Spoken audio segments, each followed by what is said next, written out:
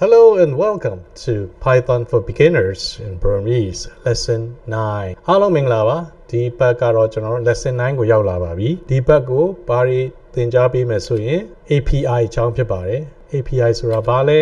ပြီးရင်ကျွန်တော်တို့ HTTP request HTTP response status code REST API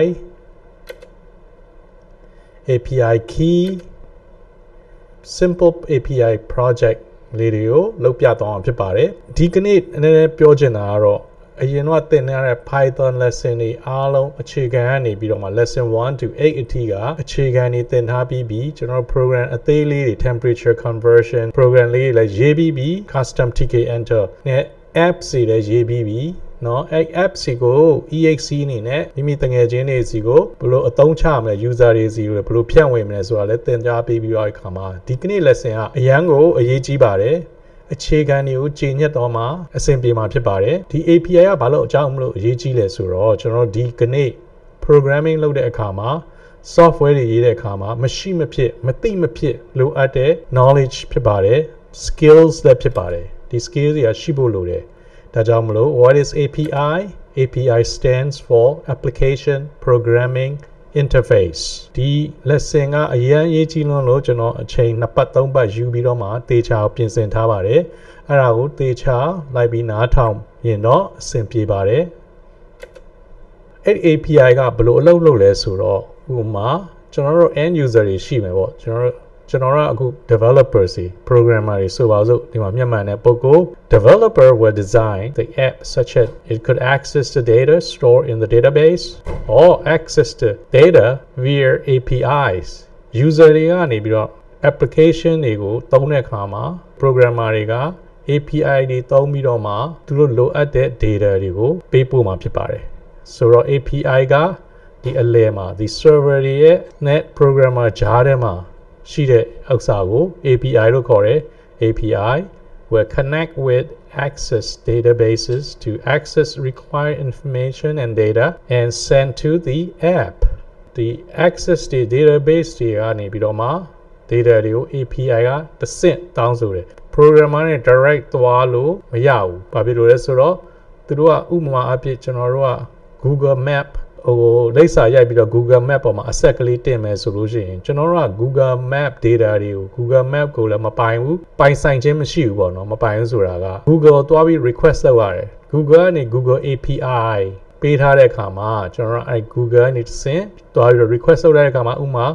သင်္ကန်းကျွန်းမြို့နယ်အမှတ်1နဲ့3သင်္ကန်းကျွန်းမြို့နယ်ရန်ကုန်မြို့ကိုမြေပုံကိုပေးပါဆိုရင် user ကတောင်းလိုက်တယ်ဆိုရင်ကျွန်တော်တို့ program က Google ကိုတွားပြီးတော့တောင်းမယ် Google ကနေဟုတ်ပြီမင်းကသင်္ကန်းကျွန်းအမှတ်1နဲ့3ရန်ကုန်မြို့ကိုတောင်းသလားတောင်းတယ်ဆိုရင် तू က data ပြန်ပို့ပေးလိုက်တဲ့အခါမှာ Google Map ပေါ်မှာဒီအဆက်ကလေးကိုလာချပေးလို့မြန်ဒီများလေးကိုဆိုတော့အဲ့ဒါကိုနောက် data ရှင်းပြပါမယ် program နဲ့တကွအခုလောလောဆယ်ကတော့ဒီ concept ကိုသိထားရင်ရပါပြီImagine an API as a waiter at a restaurant who takes your order and communicates it to the kitchen. The kitchen prepares your food and gives it back to the waiter. Waiter then serves it to you. So the API ကအယိုးရှင်းစွာရှင်းပြမယ်ဆိုရင်ဒီစပွဲထိုးလို့ပဲစဉ်းစားလိုက်ဒီစားတောက်ဆိုင်တစ်ခုမှာဆိုရင်ခင်ဗျားကသွားပြီးတော့မှစားတောက်ဆိုင်မှာ order တစ်ခုမှာမယ်ဆိုရင်စပွဲထိုးကိုကျွန်တော်ဒီမိုးဟင်းငါစားမယ်အုံနှောက်ဆက်စားမယ်စရှိတဲ့ဖြစ်တပွဲချင်းကန်ဆက်ပေါ့မားလိုက်မယ်ဆိုလို့ရှိရင်စပွဲတို့ကယူသွားပြီးတော့မှ kitchen မှာသွားယူပြီးတော့မှပြန်လာမယ်ဆိုတော့ဒီစပွဲတို့ကမွေးငါလည်းမချက်တတ်ဘူးအုံနှောက်ခေါက်ဆိုလည်းမချက်တတ်ဘူးဆိုတော့ချက်တဲ့လူကိုတော့ပြောလိုက်မယ်ပြောရတော့ချက်တဲ့လူကချက်ပြီးတော့သူ့ကိုပြန်ပေးလိုက်မယ်ဒီ waiter ကနေပြီးတော့ယူလာပြီးတော့မှဒီစပွဲတို့ကခင်ဗျားကိုပေးလိုက်မယ်ဆိုတော့ the ball ပဲ similarly an API allows different software application to communicate and exchange data with each other ဒီမှာကြည့်မယ်ဆိုရင်ရိုးရှင်းသွားအောင်ခင်ဗျားဒီမှာ application မှာဆိုပါစို့ဒီမှာကျတော့ application ကျွန်တော်အပေါ်မှာဒီ application နဲ့ပြောမယ်အောက်မှာဥပမာက restaurant ဥပမာနဲ့ပြထားတဲ့ပုံဖြစ်တဲ့ကြောင့်ဒါမရှင်းစရာမရှိဘူးပေါ့နော်ဆိုရင် API ကဘာနဲ့အလားတူတူတယ်လဲဆိုတော့ဒီ waiter နဲ့တူတယ်စပွဲတို့ဒီ customer လာတယ်ဒီဟင်းလျာတစ်မျိုးဟင်းတစ်မျိုးမှားမယ်ဆိုရင်သူက API ကစပွဲထိုးပေါ့ပြောလိုက်တယ်သူကစပွဲထိုးကဟင်းလည်းမချက်တတ်ဘူး customer မှာတာကို kitchen chef ကိုသွားပေးလိုက်တယ် chef ကသူမှာထားတဲ့အတိုင်းချက်ပြီးတော့မှပြန်ပွေးလိုက်တယ် waiter ကို waiter ကနေပြီးတော့မှခင်ဗျာမာစားမဲ့သူကိုသူမှာထားတဲ့အတိုင်းစိတ်တိုင်းကြပြန်ပေးရဖြစ်တယ်ထုံနည်း၎င်းပဲအပေါ်မှာဒီအပေါ်မှာပြထားတယ်ဒီ apps ကိုမှာဥမာ graph တွေလိုတယ် data တွေလိုတယ်ရာသီဥတု information တွေလိုတယ်ဆိုပါစို့ဒီကနေ့ရန်ကုန်မှာအပူချိန်ဘယ်လောက်လဲမိုးရွာနိုင်သလားအစရှိတဲ့ဖြစ်ဒီ data တွေရဖို့အတွက်ကကျွန်တော်တို့ programmer က API ကိုတွားပြီးတော့ request လုပ်ရတယ်ကျွန်တော် programmer ရာသီဥတု expert မဟုတ်တဲ့တခြားမလို့ weather.com တို့ဘာလို့ရှိတဲ့ဒီ weather information ရှိတဲ့ web server တွေကိုတွားဆက်တွဲရတယ်ကျွန်တော်တို့ application direct တွားဆက်တွဲလို့မရဘူးသူတို့က API တွေပေးထားမယ်ဆိုရင်အဲဒီ API ကိုတွားပြောရတယ် okay ဒီကနေ့ August လ4ရက်နေ့2023ရန်ကုန်မြို့ရဲ့ရာသီဥတု data ပေးပါဆိုပြီး API ပြောတယ် API ကဇပွဲတိုးလိုပဲ तू ကလည်းမသိဘူးဆိုတော့ तू ကဘယ်သူ့ကိုမေးရမယ်ဆိုတော့သိတယ်ဥပမာဇပွဲတိုးကစပုံမှုကိုမေးရမလို့ပဲတက်ခိုင်းတယ်လို့ပဲ API ကနေပြီးတော့မှ web server သက်ဆိုင်ရာ web server ကိုတွားမယ်ပေါ့ဥပမာရာသီဥတုအကြောင်းဆိုရင် weather.com ကိုတွားမယ်ဥပမာမြေပုံတွေပါလို့လဲဆိုရင် google maps.google ကိုတွားမယ်တွားပြီးတော့မှ तू ကရာသီဥတုဆိုရင်ရန်ကုန်ရာသီဥတုဆိုရင်ပြန်ပေးလာလိုက်မယ်ဒီပြန်ပို့လာမှာပေါ့ဒီ application ပို့လာရင်ဒီ application မှာပြလိုက်ရုံပဲပေါ့ဒီနေ့ကတော့ temperature 37 degree Celsius မိုးရွာရန်ရာနှုန်း80ရှိသည်စရှိသဖြင့်ပြမယ်တဲ့ပုံမှာဖြစ်ကောင်းပြီ API ရဲ့သဘောတရားကိုနားလည်ပြီဆိုရင်ဘာကြောင့် API ကိုကျွန်တော်သုံးရမလဲ Why do we use API? APIs are essential because they enable different programs, services or platforms to work together seamlessly. API ကိုဘာလို့လိုလဲဆိုတော့ API ကအရန်ကိုအဓိကကျပါတယ်ကျွန်တော် program တွေရေးတဲ့အခါမှာ program တစ်ခုနဲ့တစ်ခု service တစ်ခုနဲ့တစ်ခု platform တစ်ခုနဲ့တစ်ခုကို seamlessly အတူတကွအလုပ်လုပ်တဲ့အခါမှာအဆင်ပြေအောင်စီစဉ်ပေးရာက API ကိုမသုံးလို့မရပါဘူးမရှိမဖြစ်လိုအပ်တဲ့အရာဖြစ်ပါတယ်ဆိုတော့ပြောခြင်းဖြစ်ပါတယ် It's like using plug and play component to build something more significant so ကျွန်တော် Lego တွေကစားတယ်လို့ပဲသိတယ်မလားဒီအပိုင်းလေးလိုတယ်ဆိုရင်ဒီအပိုင်းလေးကို plug and play လုပ်လိုက်မိုးလေဝသ data လိုတယ်ဆိုရင်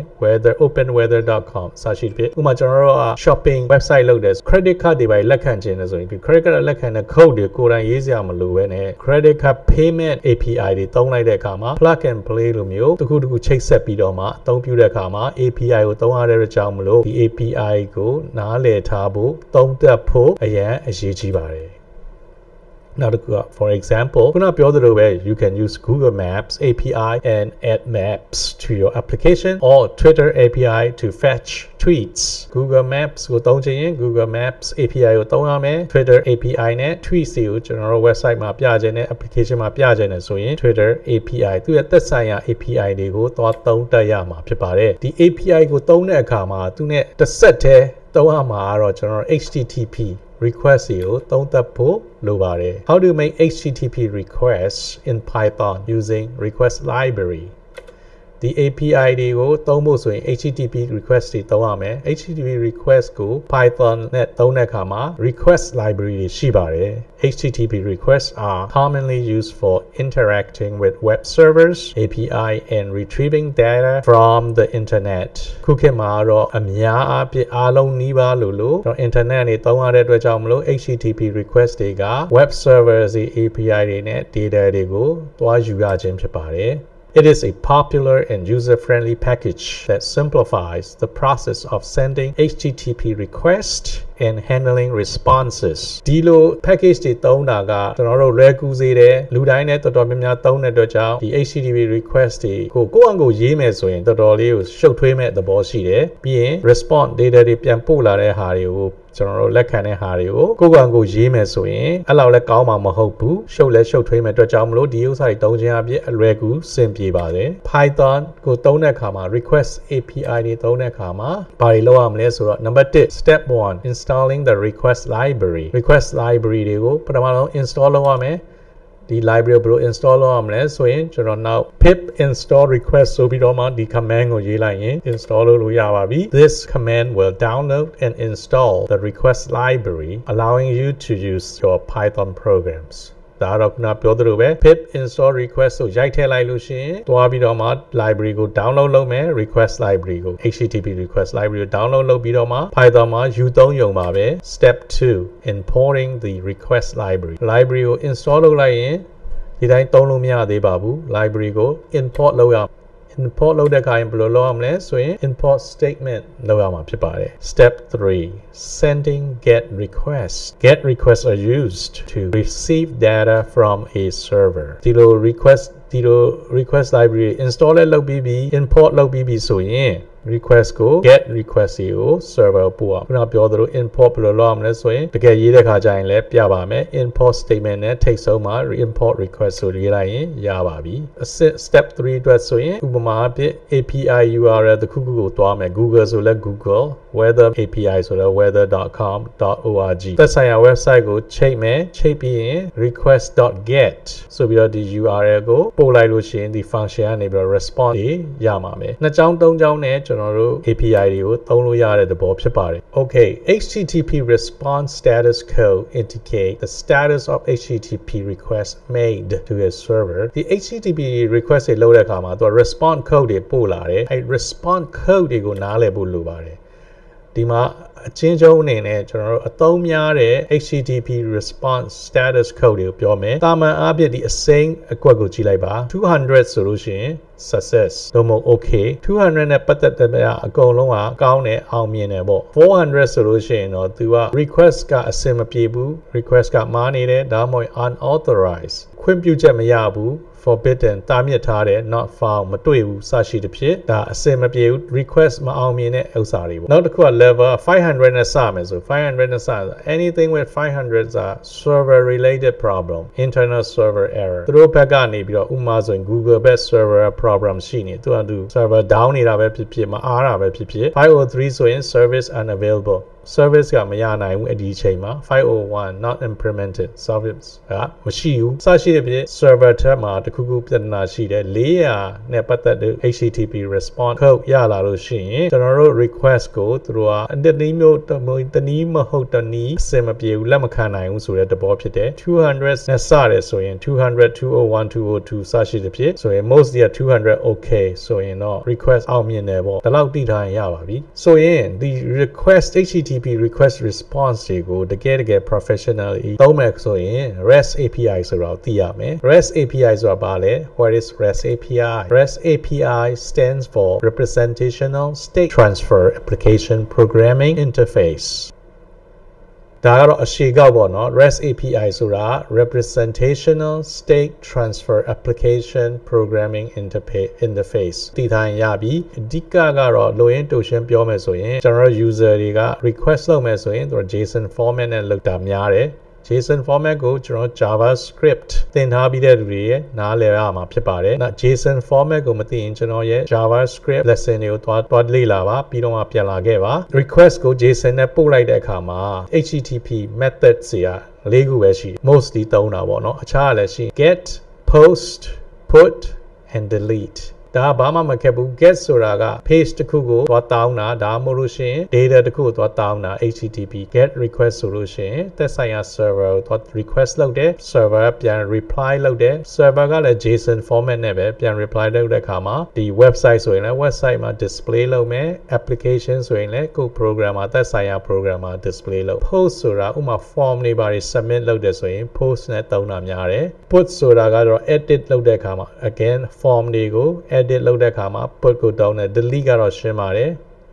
delete လုပ်တာဖြစ်ပါတယ်ကောင်းပြီဒီ API တွေသုံးတဲ့အခါမှာကျွန်တော်တို့တခုလိုနေတာက blind ကြီးသွားပြီးတော့ request ဆိုရင်သူတို့ကပြန်ပေးမှာမဟုတ်ဘူး data ခင်ဗျားကိုဒါကြောင့်မလို့သူတို့က key လိုတယ်ခင်ဗျား register လုပ်ထားပြီးတော့မှ API key ရှိတော့မှ data တွေကို request လုပ်လို့ရမယ်အများအားဖြင့်ကတော့ကျွန်တော်တို့စမ်းသပ်ဖို့ဆို free ပေးတယ် API key is a unique identifier or token that is used to authenticate and control access to specific API ခုနပြောသလိုပဲ API key ကတော့ဒီသက်ဆိုင် ဆိုင်ရာ API ကိုသွားပြီးတော့မှ authenticate လုပ်တာ username password နဲ့သွားပြီးတော့ register လုပ်ပြီးတော့မှ register လုပ်ထားတဲ့သဘောရှိပါတယ် to prevent unauthorized access and ensure security APIs often require an API key to be included in the request headers request လုပ်တိုင်းမှာ API key ကိုပါဝင်ပြီးတော့မှ request လုပ်ရတယ်ခွင့်ပြုထားတဲ့လူတွေပဲ request လုပ်လို့ရအောင်လုပ်ထားခြင်းဖြစ်ပါတယ် when you use an API you typically need to obtain an API key from the provider of the API providers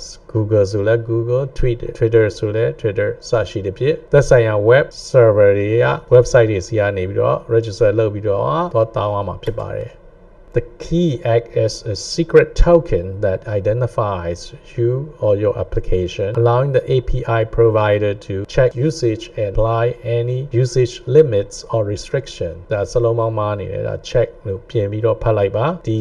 API key ကိုသုံးခြင်းအဖြစ်ဒီနေ့ကို request ဘယ်လောက်သုံးလို့ရမလဲ restriction တွေရှိမယ်တချို့ကြတော့ pay account နဲ့မှလုပ်လို့ရတယ်တချို့ကြတော့ free account ရှိတယ်စရှိတဲ့ဖြစ်သူတို့အနေနဲ့ control လို့ရအောင်လုပ်ထားခြင်းဖြစ်ပါတယ်API တွေကိုသင်တဲ့အခါမှာကျွန်တော်တို့အသုံးကျတဲ့ဥပမာတွေလည်းပေးမယ်ဖြစ်တယ်လို့တနေ့လွယ်တဲ့ဥပမာတွေလည်းပေးပါမယ်မသင်ဖြစ်ရင်တော့ lesson 10 နောက် lesson ကြလို့ရှိရင်ကျွန်တော် finance ဆိုတဲ့ API ရှိရတဲ့ stock market ဒီ stock market တဲ့ stock တွေရဲ့ information တွေကိုတော့တောင်းလို့ရတယ်ကျွန်တော် website မှာပြခြင်းနဲ့ဆိုရင်ဒါမှမဟုတ်ကျွန်တော်ရဲ့ application Python app စီမှာပြမယ်စရှိတဲ့ပြခြင်းနဲ့ဆိုရင်ဒီ finance ကိုဘယ်လိုလုပ်လဲဆိုတော့ဥပမာအဖြစ် Tesla stock information တွေဒီနေ့ဈေးဘယ်လောက်လဲဆိုရင်ဥပမာဒီ finance က Yahoo Finance ရှိရ Yahoo website မှာ register လုပ်ထားရင် Yahoo API ကို request လုပ်မယ် request ဆိုရင် method ဘယ်နှမျိုးရှိလဲ၄မျိုးရှိရကျွန်တော် REST API တဲကနေပြီးတော့ get API နဲ့ get method နဲ့လုပ်တယ်ဆိုပါစို့သွားတဲ့အခါမှာဒီတိုင်း blind တော့ request လုပ်လို့မရဘူးဒါကြောင့်မလို့ API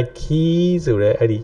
register လုပ်ထားတဲ့ key ကိုပါတဲ့နဲ့ request လုပ်တဲ့အခါမှာ Yahoo Finance ကနေပြီးတော့မှဟုတ်ပြီမင်းက Tesla ရဲ့ stock information လိုချင်သလားအကုန်လုံးခွင့်ပြုတယ်ဆိုလို့ရှိရင် server ကနေပြီးတော့ပြန်ပို့ပေးလိုက်တဲ့အခါမှာကျွန်တော်တို့ရဲ့သက်ဆိုင်ရာ application သို့မဟုတ် website မှာတွားပြလို့ရပါတယ် online shopping website တွေလုပ်ချင်တဲ့ application တွေလုပ်ချင်တယ်ဆိုလို့ရှိရင်ကျွန်တော်တို့ကိုယ်တိုင်တွားပြီးတော့မှ credit card company တွေနဲ့တွားချိတ်နေမယ်တွားစဆုံးတွားလုပ်နေမယ်ဆိုရင်နည်းနဲ့ကြည့်ပြီးတော့မှကြာသွားနိုင်ပါတယ်နည်းနဲ့မကြည့်တော့လားနဲ့ကြည့်ဒါကြောင့်မလို့ ready made ရှိပြီးသား company တွေကနေပြီးတော့မှဒီလို web developer တွေအတွက်ကိုအဆင်ပြေအောင်ဆိုပြီးတော့မှ company တွေလုပ်ထားတာရှိတယ်သူတို့တွေက API တွေကိုလုပ်ပေးထားတယ်ဒီ programmer တွေအတွက်ကို free $0 contract လည်းမရှိဘူး international ရတယ် Stripe ကဥပမာဒါတွေကတော့ most popular ပေါ့အခြားဟာတွေလည်းအများကြီးရှိပါရာနဲ့ထောင်နဲ့ချီပြီးရှိတယ် Square ဆိုရင်လည်းmonthly fees ကပေးစရာမလိုဘူး regular Google နဲ့ API တွေသုံးလို့ရတယ်သူတို့စီက API key တော့လိုမယ်ပေါ့ဒါပေမဲ့ each processing fee ကတော့ each transaction ကတော့ 2-3% တော့ပေးရမယ်ထင်တယ်အဲ့ဒါကတစ်ခုတစ်ခုမှမတူပါဘူး authorized.net ကတော့တော်တော်နာမည်ကြီးပါတယ် company အကြီးတွေကသုံးကြတယ်ဒါကြောင့်မလို့သူကနည်းနည်းဈေးကြီးတယ်တစ်လကို$25အောက်ထစ်အဲ့ဒါစရှိတဲ့ဖြစ်ဒီဥစ္စာကမိမိတို့သိရန်အတွက်ကိုကျွန်တော်ကပြထားခြင်းဖြစ်တယ် DR တွေ detail စိတ်ဝင်စားတဲ့ဆိုရင်ဒါတွေမှတ်ထားပြီးတော့ Google မှာရှာပြီးတော့သူတို့ website ကိုတစ်ခုချင်းစီကိုတွားလေ့လာပြီးတော့မှ payment လုပ်ချင်တယ်ဆိုရင်အဲ့ payment project တွေအတွက်ကိုကိုယ့်အကို set လေ့လာလို့ရအောင်တင်ပြထားခြင်းဖြစ်ပါတယ်